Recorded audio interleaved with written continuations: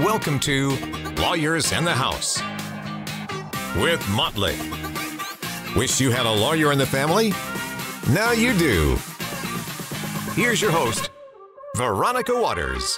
Hey friends, welcome to Lawyers in the House with Montlick. I'm Veronica Waters, your host here on WSB, and we are so happy to have you here with us for another fantastic episode. You know what? Listen to me. I sound like I am pumping my own self up talking about another fantastic episode. I hope you think that they're fantastic, because today I'm going to take us sort of on a little walk down memory lane to some of my 5 fave shows that we've had. We're going into season 2 here on Lawyers in the House with Montlick, and it's been an opportunity for me to learn so much about the law and to get to know some really incredible folks. But in that time, there are some moments that sort of stand out and some common themes that we encounter. And so kind of like Dave Letterman's top 10 list, I'm giving you a top 5. Although, honestly, is it too much to say these are like my kids and I couldn't pick a favorite? But we're going to have 5 favorites coming your way that will touch on so many areas of the law and so many things that affect so many of us day to day. Some advice for what to do when you or someone you love gets hurt and you need to know where to turn. One of my favorite episodes has to do with 2 of my favorite attorneys at Montlick, Ellen Forrester and Jennifer Fleming. We talked about liability waivers. And what are those, you might ask? Well, if you walked into a restaurant or a doctor's office, you went to a haunted house, you bought an amusement park ticket, you hopped on a zip line, you rented a tourist boat, and then you got hurt. Did you unknowingly sign away your rights if something happened to you? Sometimes you know that you're signing a waiver, but there are other times when they are practically invisible. And our liability waivers episode was so chock full of information. It's one I recommend that everybody listen to at least once, just to make sure that you get it all. Attorneys Jennifer Fleming and Ellen Forrester apply this knowledge in their own lives, and you're going to hear how. It's eye-opening stuff. All right, let's talk about, death and dismemberment. Yeesh. Death and dismemberment? That's a lot. I've seen that for a flu vaccine in a waiver. I had a friend who went to get a flu shot, and they gave him a waiver, and it said, I'm waiving my right to sue the doctors, even in the case of death and dismemberment. And you're going for a flu shot. You think, oh, that's so innocuous. Who does that? Right. I got a flu shot and didn't have to sign anything. Or did you? Yeah, exactly. Did you check on a little screen? Sign pad? Sign this. I was at my doctor's office. Okay. Would that maybe be different? It could be. And at a pharmacy, you sign on that electronic pad. Yes. You sign, and you might be signing something you're not aware of, but he didn't. He told the doctor he didn't feel comfortable signing it. But here's the option: the doctor then made him leave. So sometimes you're not really given much of a choice, and it's either you sign it or you don't participate or you don't get the flu shot. So that's just what you were saying earlier. Yes, you run the risk of not being able to do whatever it is you came to do. That's right, but you have to weigh the greater risk. Right. I hate to be a curmudgeon. There are a lot of things I do not let my kids do. And we get invitations to birthday parties at, different adventure places, and I look at the invitation and I say to my husband, we're not going because I think that's too dangerous. Oh, well, what do you mean? I mean, of course it can't be that dangerous. And I'm like, some activities are inherently dangerous. And so we just opt out of those. It's not about even the waiver. I make a decision before we even get that far, right? And so it's an interesting question about a flu shot, death and dismemberment. Maybe not, but horseback riding, zip lining. What about a petting zoo or a hay ride? Right. How dangerous is that? I mean, I think it depends. And sometimes those have silent waivers, like the agritourism statute in Georgia, where if there's something like a horseback riding activity, if they have a sign posted at their main points of entry, you are deemed to have signed their waiver, acknowledging that if something happens to you, you cannot go after them. So just by walking in because they had a sign posted, like when we go out to dinner. Yes. Kind of, but it has to be a specific activity in the agritourism. Yeah, dinner's not agritourism. Right. Okay. Right. Fair. But true. But you're basically acknowledging that the activity is inherently dangerous, meaning horseback riding can be dangerous, right? You could fall off the horse and get a concussion or something could happen to you. So yes, you need to be aware that those things have silent waivers, and you might walk right past that sign and not even see it. Not even think. So climbing on a horse then is considered like the equivalent of a silent waiver. So I think that maybe not a silent waiver, but you've certainly assumed the risk. I took a call from a potential client who had gotten hurt on horseback riding. And this person said to me, well, I signed this waiver or I didn't. It's not really, the waiver is not the issue here. But I said to them, well, horseback riding is dangerous. And so there's this assumption that when you get on a horse, you could get hurt. It's the same thing for things like trampoline parks. You go to a trampoline park, that's fun. Horseback riding is fun. It's supposed to be fun. There is a danger. Everybody know, or not everybody, but you should know, or you should at least stop and think, could I get hurt doing this? Yes, horses buck people off. Horses kick people. People break their ankles on trampolines. Kids bump into each other. Very, very common for kids to bump into each other while jumping in bounce houses or trampolines and knock their heads together, stitches, head injuries, all of that sort of thing. It's dangerous. And we're not saying don't do any of this. You yourself have to determine for you whether it's worth the risk. And for someone, it might be worth the risk to go skydiving, but it's really dependent on each person. I really think it's important to bring up something that you said earlier in the show. We need to think about going ahead. I need to personally think about if I'm taking my grandnephew somewhere, is it okay for me to sign a waiver for him going somewhere? I think that's one of the things that's going to stick with me after this show is over. Mm-hmm. Just because somebody's in my custody, can I sign a waiver for them? Right. It's something that we need to think about. You can take on your own risk, but can you do it on behalf of somebody else? Such a fun show with Ellen and Jennifer. Thanks, ladies, for being in the house with me, your girl, Veronica Waters, here on Lawyers in the House with Montlick on WSB. Mouse traps, booby traps, tourist traps, those we know, right? But insurance company traps? Yeah, it's a real thing. They actually exist. And thanks to Montlick Injury Attorneys Jennifer Fleming and Nathan Kratzert, we got to examine some of them up close and personal. Like, did you know how a phone call could doom your case? Well, listen to this with Jennifer and Nathan talking about exactly that. Who wants to start us off? Tell me, what's one of the most common insurance company traps? You got the floor. I'll start with one, a recorded statement. Everybody is, wait a minute. I'm on every time I call my cable company. That's right. It says, this call may be recorded. Yep. Okay, so what's the big deal with it? So it sounds so innocuous. So anytime you call an insurance company, pretty much it says, this call will be recorded for quality assurance, just like you said. So that in and of itself is not an actual recorded statement. That's just, your conversation being recorded. A recorded statement is a formal statement that an insurance adjuster will say, do I have your permission to take a recorded statement? They ask that question. That way you know it's coming. During that recorded statement, they can ask you all sorts of questions. And you may think to yourself, okay, of course they need the information so that we can get this settled or this claim moving or get my car repaired or a host of things that you would need done. The problem is that when you do that and you don't have representation, they are going to ask you all sorts of questions. And that recorded statement can be used against you later on in a deposition, at trial, any other time they can use that statement. And it is a recording, so it's documented. So what are they asking me? Give me They may ask you how the accident happened, what the impact was like, are you injured, which is kind of a trap question also. So if you call the insurance company and they want to take a recorded statement of you the day that you have an accident, you may not think you're injured at that point. You may still be in shock.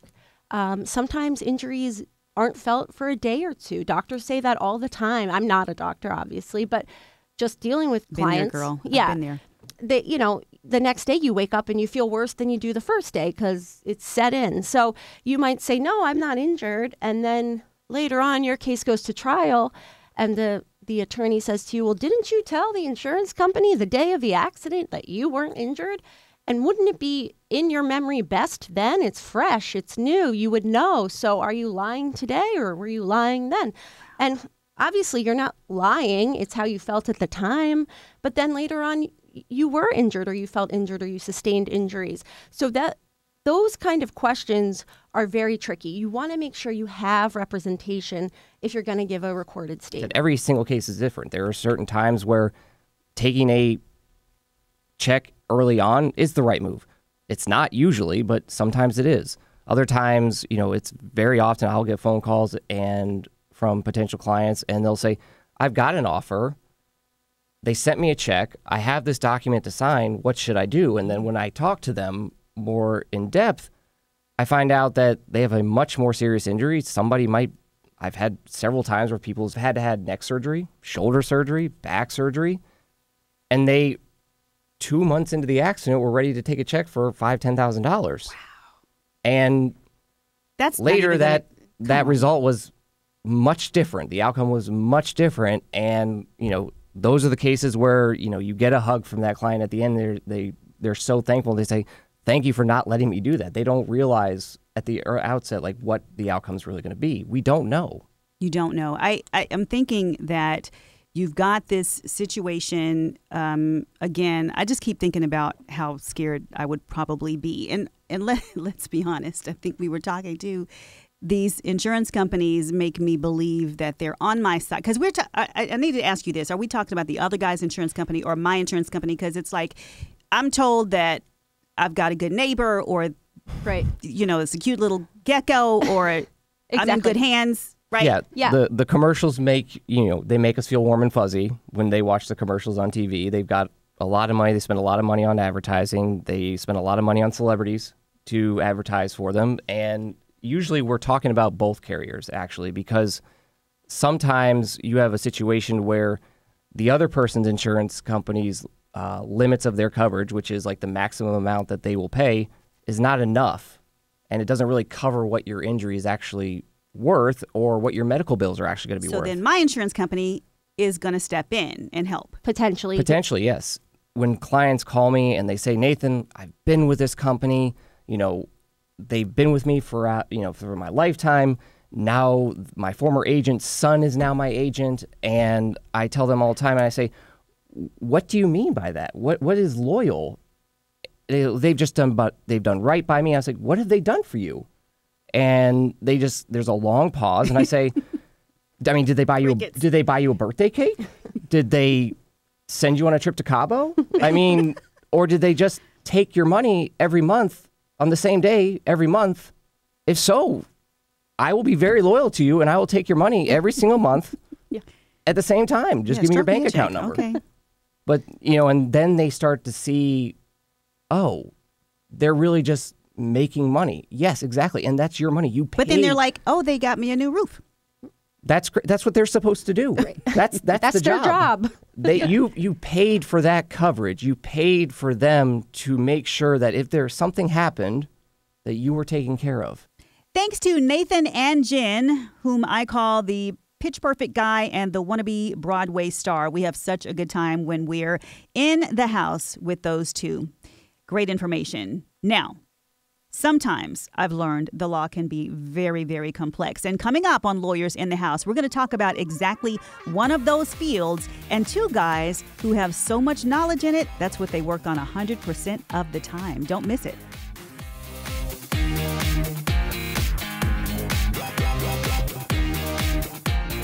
Hey friends, welcome back to the house. Lawyers in the House with Montlick on WSB. I'm Veronica Waters, and you are here with me as we do some of Veronica's faves. 5 faves we're delving into on this episode, and thanks for hanging in here with me in our second season introduction to Lawyers in the House. Haven't you learned a lot over the past year? The next show that we're going to talk about is one that, honestly, we've had some occasional laughs on Lawyers in the House, even though we're talking about very serious subjects. But this was an episode that made me laugh out loud. And it had nothing to do with the actual topic, but because there's a segment in the show with me telling a story about a McDonald's roof caving in on me as a little girl. This was our workers' comp episode with Alex Tertichny and David Rubin, and we were talking about what actually happens if a roof caves in on you, because it could happen, or one of the myriad ways you actually could get hurt on the job that's a lot more likely. What I did learn here is that workers' comp is such a complex area of personal injury law. And this episode really sort of peeled back the onion on just how much detail goes into that. And it lets me realize why having an attorney who really concentrates in this area, has expertise in this field, is so crucial when you want to get well and navigate the workers' comp system. Check this out.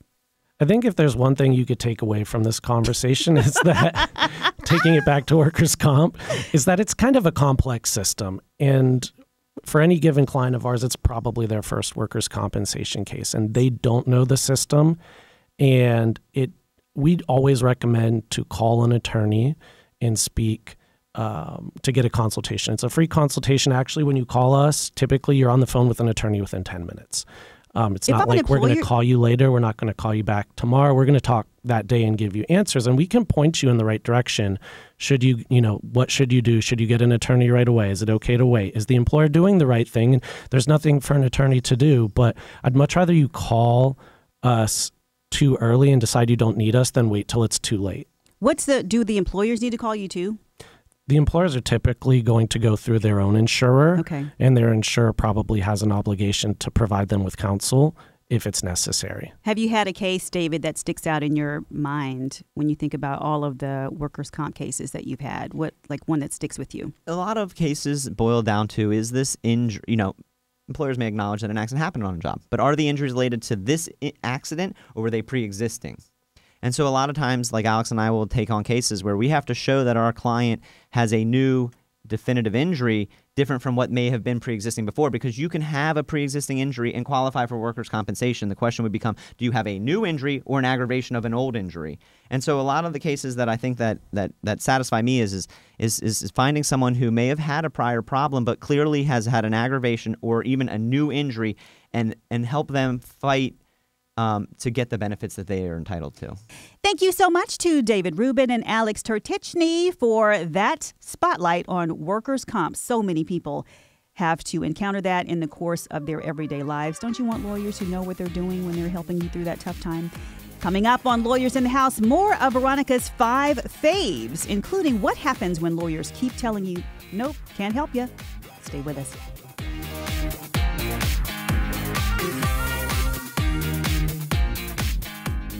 Hey, you're in the house with me. Veronica Waters on Lawyers in the House with Montlick here on WSB. Thanks so much for hanging in here with me.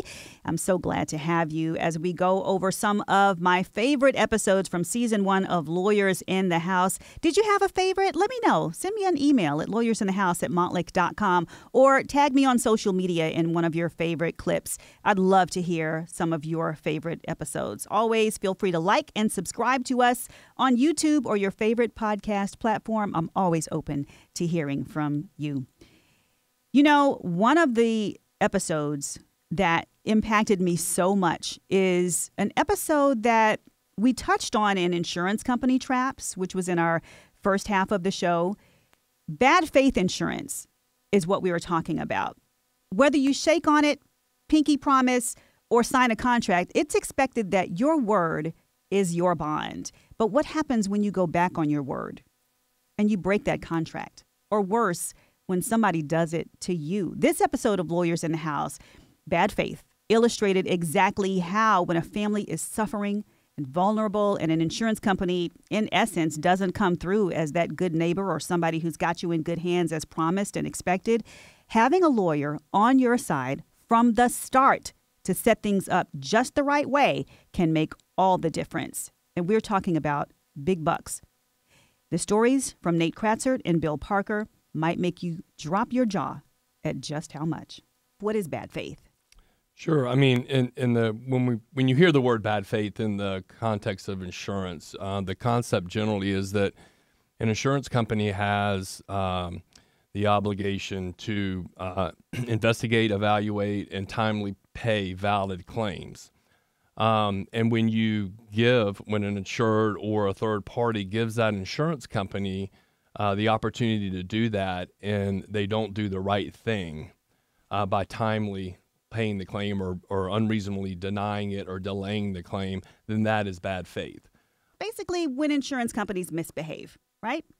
But it's not just a slap on the wrist that's at stake. There's a that they get. It's like a lot of money at stake. The example I can think of just off the top of my head is I had a family of 5, and the mother ended up passing away in the car accident.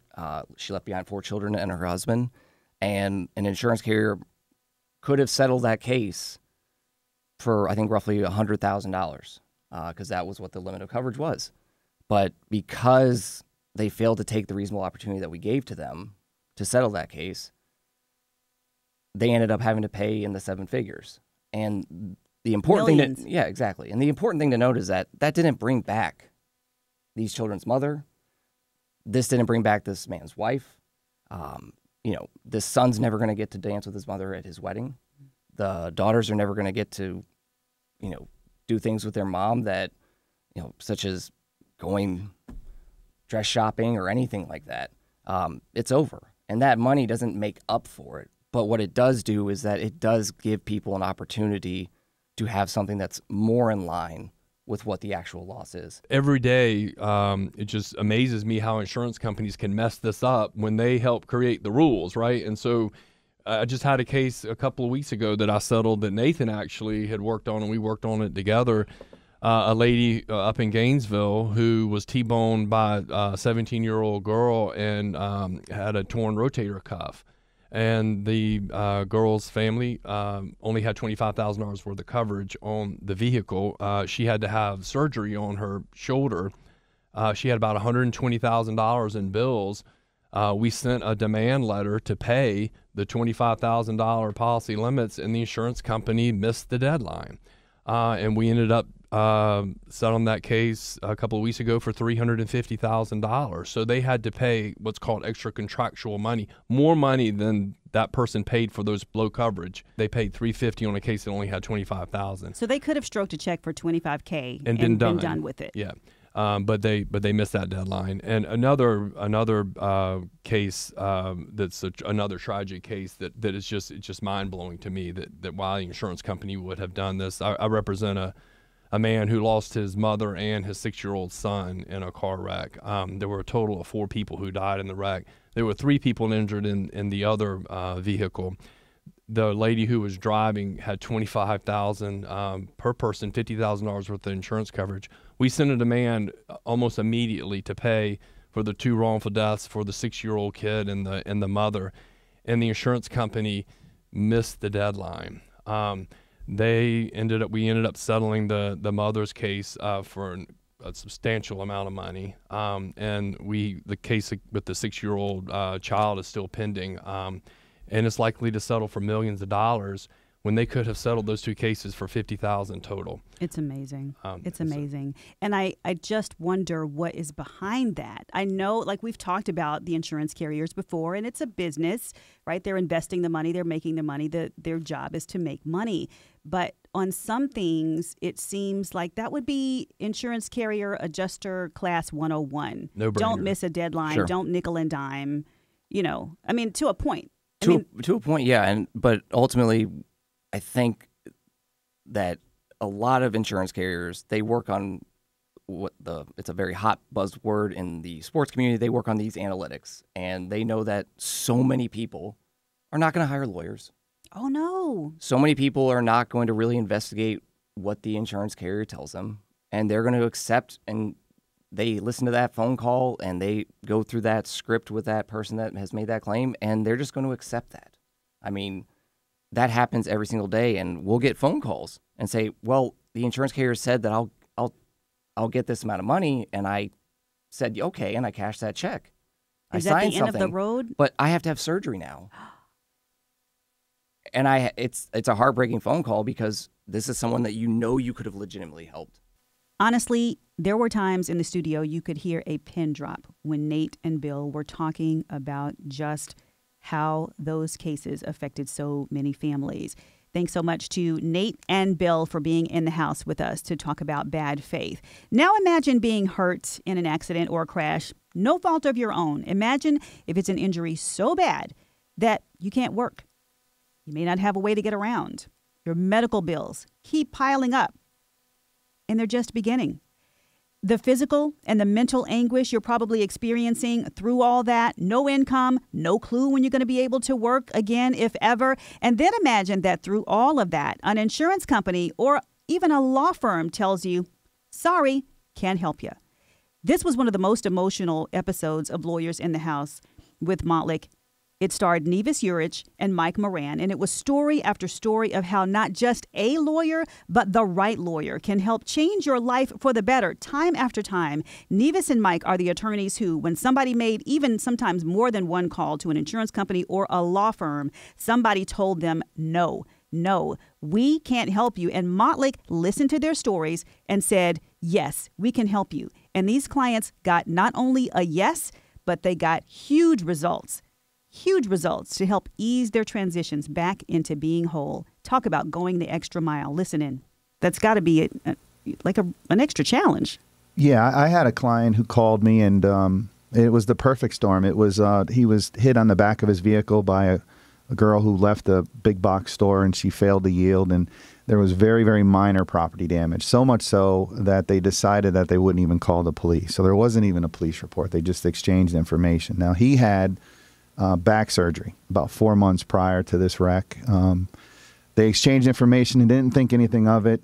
He went home, sat in a chair, and almost immediately realized something was wrong. And so it was a perfect storm because there was very little property damage. There was no police report that recreated how it happened. And so I took his case. I believed him. I knew he was hurt. I talked with him. He was credible to the bone. I met him at the scene. We had to take photographs. We had to recreate how it happened. And we still got no's. No from the insurance company. This could not have caused the injury. Ultimately, his surgery failed and because of this, and he had to have a revision done. So he suffered for a long time. And we, after repeated no's, had to put this into a lawsuit. And the biggest thing was I knew he was credible. We had to get him in front of people. And he had to tell his story. And he gave his deposition, and he did. And he was believable, and the defense counsel believed him. And after a long fight, we resolved that case for $350,000. And so it went from a 0 and a fat no entirely from the beginning to a recovery for him. And it was because his condition worsened. Even though there was no police report, there was very little property damage. I knew it happened. He knew it happened. And at the end of the day, we were able to prove that. How must that feel? Not just for you, the attorney who helps guide this victory, but for the person who has already been told no. I said no. They don't understand. They don't understand that. I'm sure Nevis has had clients like that as well. It's hard for them to understand that. Once we win for these clients, it is so gratifying to know that people who felt helpless and hopeless, whose families sometimes met with us and told us how their life has been turned upside down, people are losing jobs. They have to have surgeries. They have families to support. The pain in their voices, sometimes it's just too much to bear. So winning for these people whose pleas for help were ignored by either insurance companies who deny their claims or attorneys who had spoken with them before but didn't believe in the merits of the case, it is an unbelievable feeling of vindication. And those are the most rewarding moments for me personally. I'm sure Mike can attest to that, to know that we've overcome a challenge that some people just thought was too much to tackle. There was a case that I handled for a young man who was a father of 3. Very hardworking man, was walking to his employer in the morning time. It was nighttime. He was wearing dark clothing. The street that he was crossing did not have a walkway. And a big commercial tractor trailer made a wide turn and did not notice that he was there and struck him. The officer who came to the scene put my client at fault. They made every excuse under the sun for why the tractor trailer driver could not see him. They blamed it on the lighting. They blamed it on the lack of pedestrian walkway. They blamed it on the shrubbery that was allegedly overgrown that would not give a clear view of where he was driving. My client was hurt, understandably. Yeah, so, you get hit by a big rig? Yeah, and he called me. He was desperate. He needed help. I met with his family. He had a few small children. He couldn't go to work. And after going to the scene, taking pictures of the alleged overgrown shrubbery, examining the lighting, getting open records request, hearing other statements, and then, boom, the smoking gun, a video from a nearby business that captured the collision.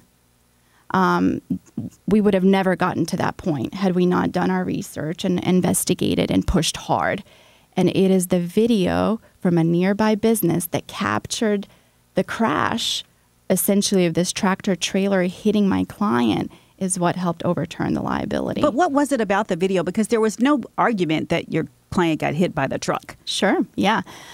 The footage revealed that the tractor trailer was driving pretty fast, took a very wide turn, was in the lane of passage that he wasn't supposed to be in, and that at the time of striking my client, his vehicle was straight. He had a clear, unobstructed view that his headlights would have captured. And it took a lot of hard work, a lot of fighting with the firm that was hired by the trucking company, but they came to their senses. And had it not been for the tape and the images that we took of the scene a day after it happened, I don't know that we would have been able to win for this man and helped him get his life back on track. Nevis Urich and Mike Moran really making a difference for folks who thought they had nowhere else to turn. Thanks so much for sharing those stories, Nevis and Mike.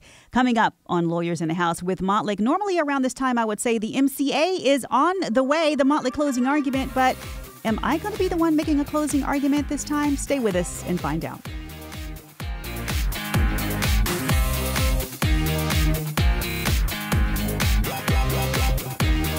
Welcome back to Lawyers in the House with Montlick on WSB. I'm Veronica Waters, and you are listening in with me to Veronica's 5 faves, some of the highlights from season 1 of Lawyers in the House. And like every good clips show, who would we be if we didn't give you at least a couple of bloopers to show what it's like behind the scenes along the way?